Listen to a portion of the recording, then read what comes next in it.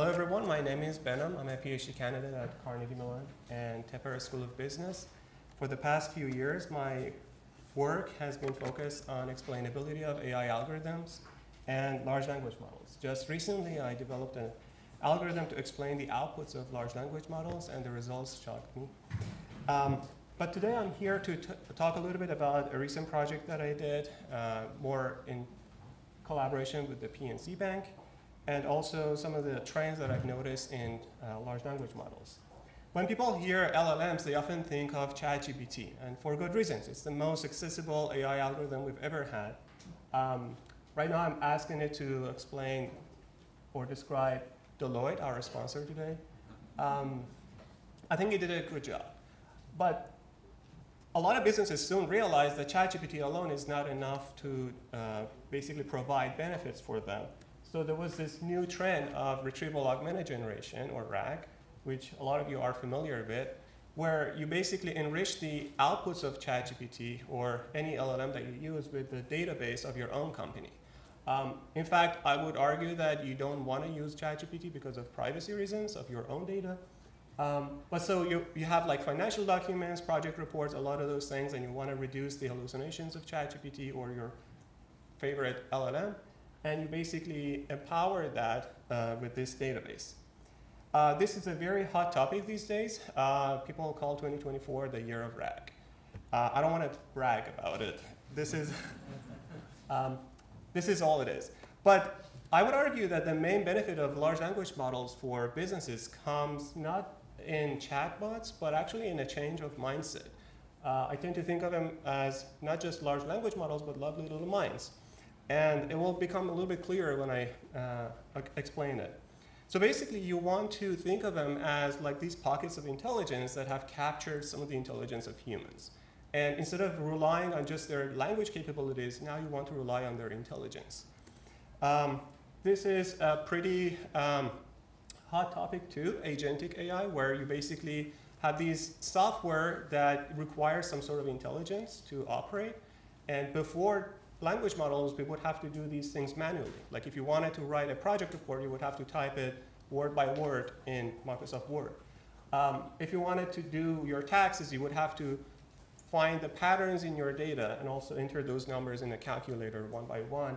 Also, if you wanted to do research on Google and see like what the entire internet says about some topic, you would have to do those things manually. Not anymore. Like you have these language models that you can think of as just this intelligence pockets. You can throw out all of these software and they can do it for you. Nothing stops us from going beyond, like thinking of orchestrated intelligence, where you have a bunch of language models, each excelling at specific tasks, and then they're all being coordinated or orchestrated by a larger model like GPT-4 or hopefully GPT-5. OpenAI, if you can hear me, just drop it already. And also, the future is actually going towards cooperative intelligence, where you have a bunch of these models taking your requests, working on it. Each of them is, again, really good at some specific task, and then they come back to you and give you the results. This is why some people like Andrei Karpathy argue that we're moving towards LLM operating systems, where the LLM is baked into your OS, like your MacBook or your mobile phone, and has access to all your data, and all you need is just ask it about what you want, and it will do all those things for you. So sort of like a central brain. But despite all this progress, language models also have some drawbacks. There's been a lot of research on how to make these models more logical, more rational, better at mathematics and rational reasoning. But they also lack some patterns of human behavior. And part of my research is actually trying to reduce this problem and basically allow these models to behave more and more like humans. A very good application of these kinds of improvements would be in employee training. For example, in a course at Carnegie Mellon, we did something where instead of like traditional case studies, students would interact with the agents in the case study. We saw a lot of improvements in the students' performance. I wanted to first talk about that, but then I realized, why not talk about this other project that basically implements some of those agentic AI things that I mentioned. So we don't have internet here.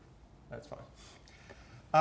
One of the things that I want to mention is that when you have agentic AI, you can basically simulate these other synthetic people, and then your employees would be able to interact with those. Unfortunately, we don't have the link to the website here.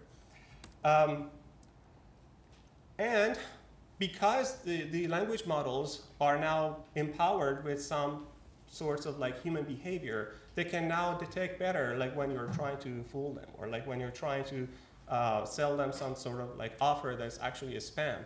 So like they would actually hang up on you. This is a project that I did for the PNC Bank recently, and it's again, like I said, it's great for employee training where you want to just help your employees be able to close some certain kind of customers and be able to avoid some sorts of like red flags in the conversation.